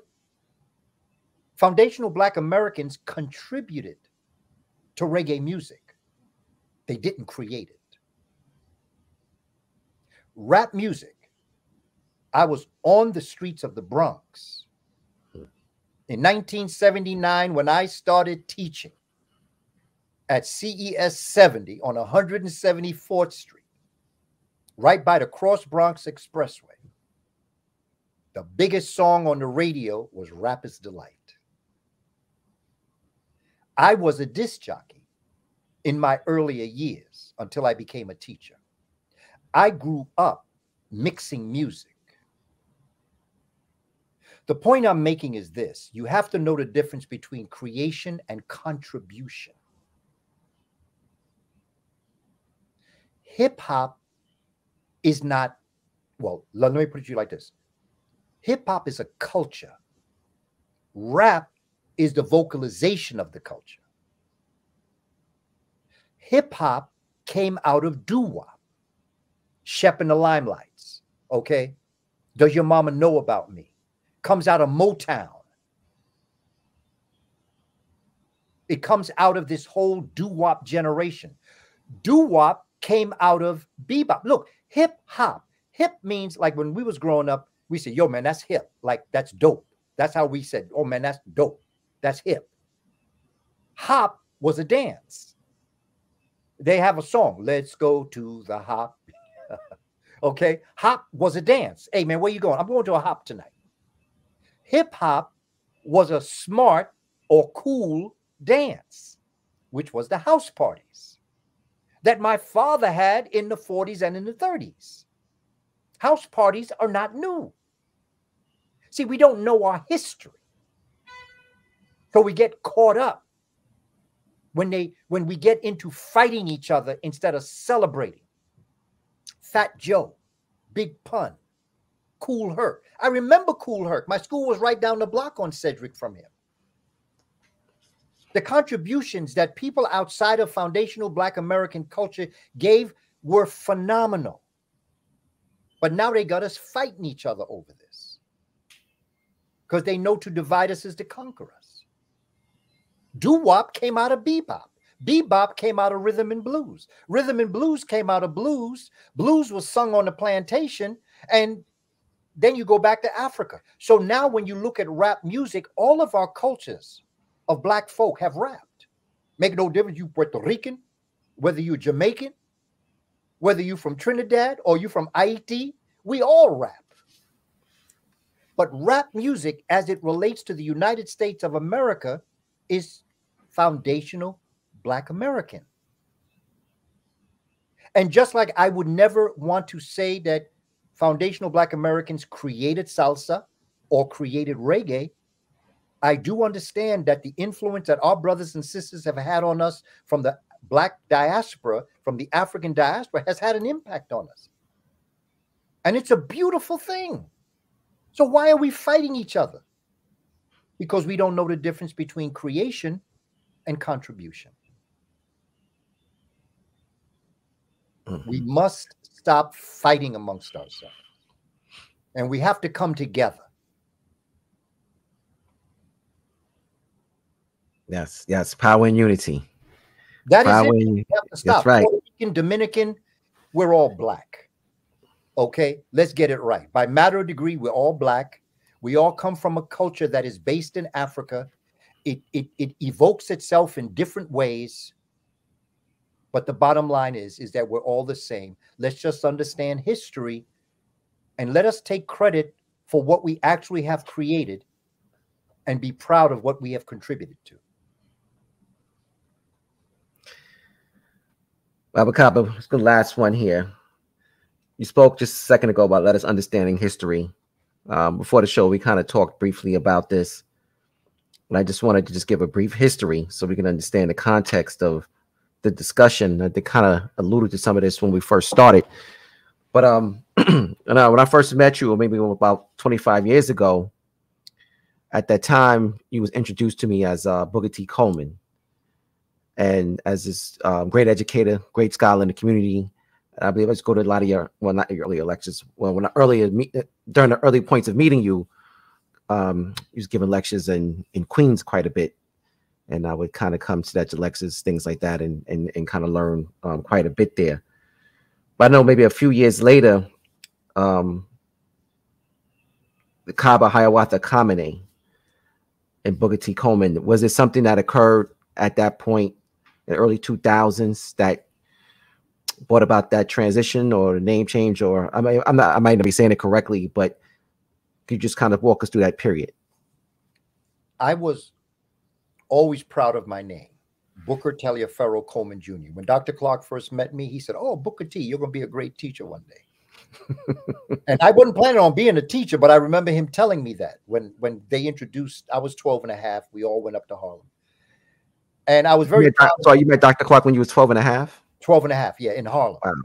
You know, old heads, you know, brought us up to Harlem during different things. Their parents knew our parents. They would put us on their bikes and they would take us different places to various lectures. They brought me to Black Panther meetings. They brought me also to Nation of Islam meetings, things like that. You know, we call them old heads. You know, when I was like 11, 12, they would have been like 17, 18, both male and female. And so this one time they brought us up to Harlem and they sat us before this gentleman that was speaking. And at the end, they brought us up to meet him. And it was about 5 young people with us, me included. And so they told him our names. And when they come to my name, Booker T. Coleman, he said, "Oh, you're going to become a great teacher. Oh, Booker T, you'll become a great teacher one day."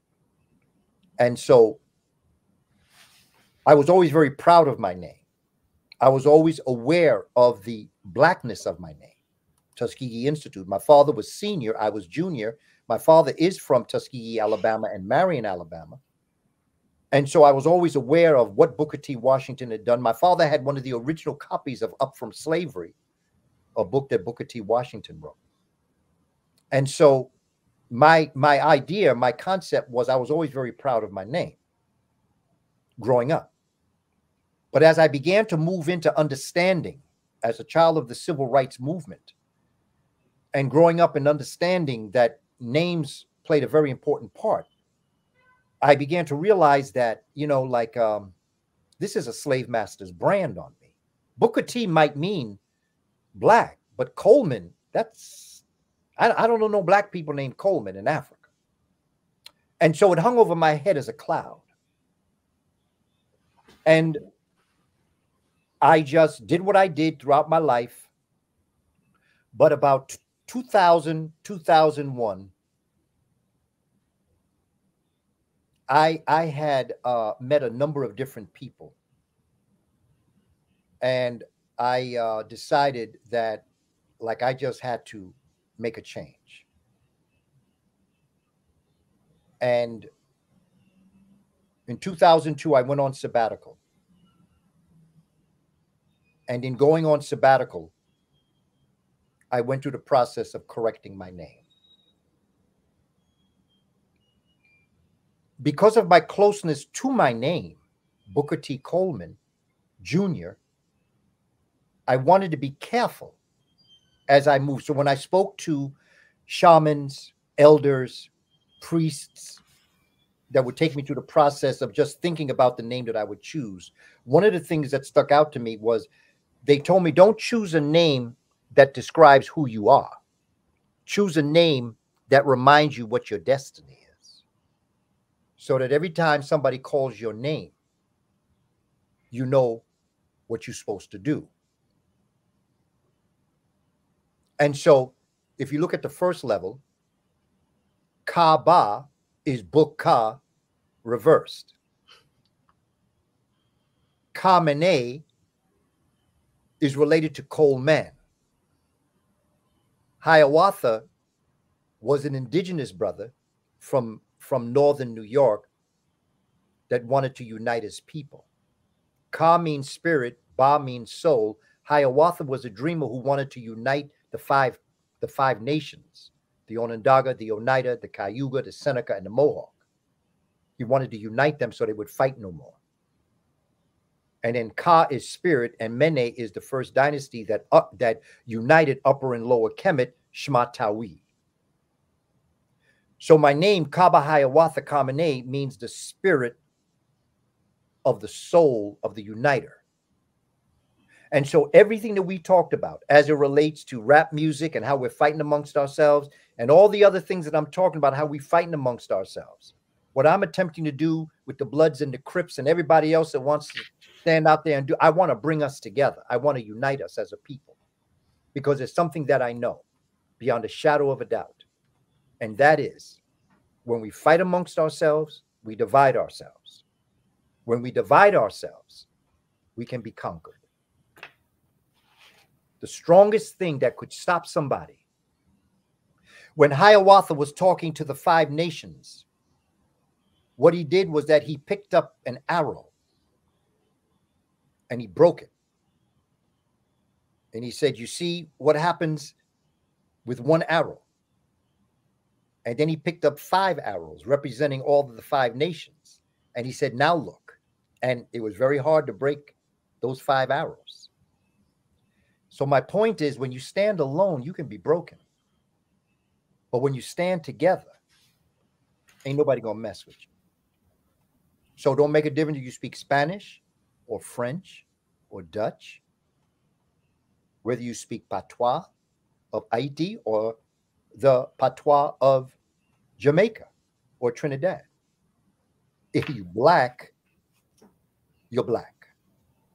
And we have a common heritage in this part of the world. We must stop fighting amongst ourselves, and we must start to support ourselves economically. We have to move that dollar into our communities. When you go to a presentation, your brother or sister is selling different things, make it so that they don't have nothing to bring home with them. That's right. Buy them out. Everything. And don't come to a presentation without expecting to pay money. Spend money. Come with some dollars in your pocket. Just understand that's part of our revolution, is to give the money to all those who are doing this work, because when you support us, we support you. Now, of course, I do know that there are charlatans. I know that there are people playing games, and I know that there are pimpasters and pimpastas. I know pimpastas and pimpastas. Wow, that's a new one. I know that. So it's up to us who are on the front lines of this work to demonstrate to you, the community, that we for real. We're authentic. And we're not playing games. And I'm not going out like this. The price of freedom sometimes is death. And when you lose your fear of death, you take away the most important bargaining chip that those who would wish to oppress you have. Because the strongest thing they have is they're going to kill you. But when that ain't in the when that's not in the negotiation, they ain't got nothing. Like I tell them, I'm prepared to live and I'm ready to die. But I'm also ready to kill you. And so that goes back to the security. I'm not the type of person to send wolf tickets out, Brother Taki and Sister Felicia. I'm not that type person. I don't come on to people like this. I find it uncomfortable, and I find it it's not worthy of a man or a woman to have to send out wolf tickets or threats. But you have to live a certain life that you want to live you want to leave a legacy for those that come before you. And I think our children are tired of watching us go through this. Okay? Okay, you want to march. Oh, all right. But damn, we marched 60 years ago. And where did it get us? Dr. Clark said the only thing that marching does is wears out the soles of your shoes. Where did it get you? You're marching again. Well, if it didn't work 60 years ago, what make you think it's going to work now? And our young people are watching this. I've been with them, so I know. Young people are ready to get it on. They're not playing. They just don't really fathom the understanding of how to do it in a way that they can do what they need to do. And so I think as we start to develop this, brother, we look, we got to keep on keeping on. It ain't over till we win. It's just simple like that. Okay. And guess what? It's not about if we're going to get reparations. It's about when. And the longer it takes to get reparations, the higher the interest is going to be on that reparations. You already done wasted a whole bunch of years not giving it to us. The price is going up and it's going to continue to go up. So you might as well just give it up or let your grandchildren pay the price for what you don't have the courage to do. Oh, thank you. I immensely enjoyed the discussion. I'm sure everybody in the chat did. Please show Professor Kaba some love, family. You see his Cash App up here. You also get in contact through his Instagram. Please show this great scholar, this great elder some love. Give him his, we call them heartbeat props. Give him his flowers now. Don't wait. The heartbeat props are important. And, it's just been a long time. We've been kind of going back and forth for a while. I'm trying to get this discussion done. But I'm glad we had the opportunity to do this tonight. I appreciate everyone that's hung out with us. It's after midnight now, and here on the East Coast, I know folks are viewing from all over the world. So thank you so much for being a part of this. And again, Professor Kaba, thank you so much for being here. We really enjoy you and we love you, and we hope to have you back soon. And we got to have them different. Next time around, we got to talk about Hiawatha. That seems like a very interesting discussion.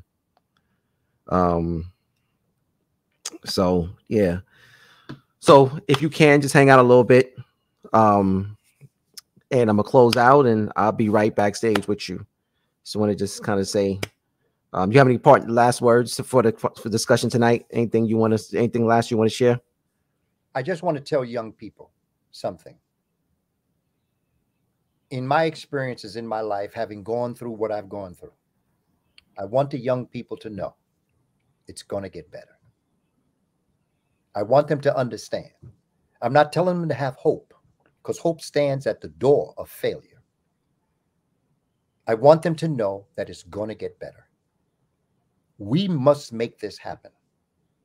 And those that choose to make it happen is going to make it happen. I have a 100-year plan.